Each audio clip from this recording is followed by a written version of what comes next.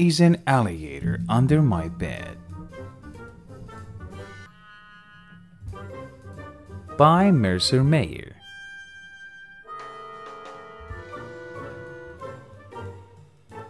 There used to be an alligator under my bed.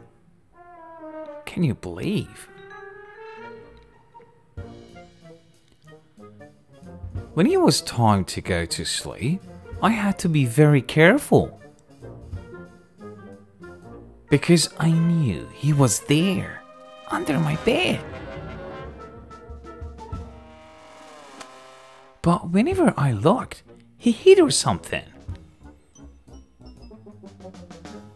So, I'd call Mom and Dad, "Mom, Dad, help, please!" But they never saw it. It was up to me. I just had to do something about that alligator.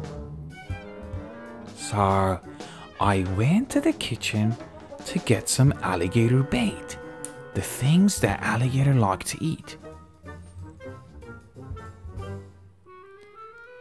I filled a paper bag full of things alligators like to eat.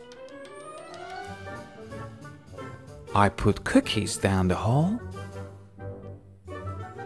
and I put a peanut butter sandwich, some fruit, and the last piece of pie in the garage.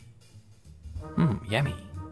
Then I left fresh vegetables on the stairs. I put a soda and some candy next to my bed. Then I watched and waited.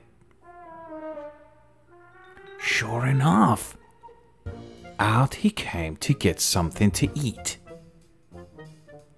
Then I hid in the hall closet. You see me there?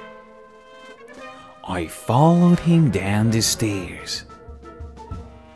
I followed him down the hall and through the kitchen. When he crawled into the garage, you know what I did?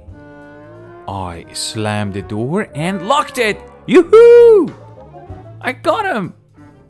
Then I went to bed. There wasn't even any mess to clean up. Everywhere was so clean. I left a note for Daddy.